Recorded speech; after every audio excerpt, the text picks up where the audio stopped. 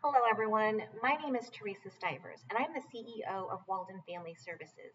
We're a foster care, adoption, and youth services organization serving Southern California's most vulnerable children. I want to talk to you about the Delta variant that's going through our communities right now. It's a much more aggressive and contagious strain of COVID than we faced last year.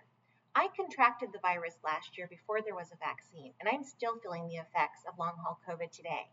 I wouldn't wish that upon anyone.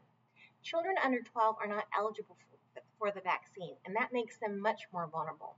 And in fact, the foster children that we serve are medically fragile, so they are twice as vulnerable as your general population. Foster children suffered the most last year when schools closed. If enough people aren't vaccinated, that's going to happen again. In fact, we're already seeing schools closing and children being forced to quarantine.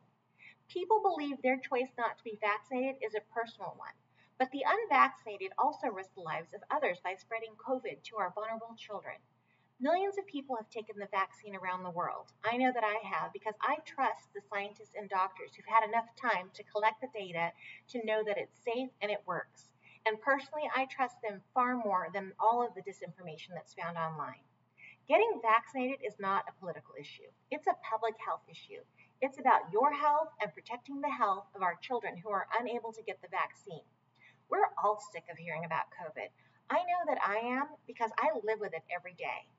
But the only way to stop this is for enough people to get the vaccine. Shots in the arm is the fastest way to get us back to life as we knew it before COVID. So please do your part and get vaccinated today if you are eligible. Thank you.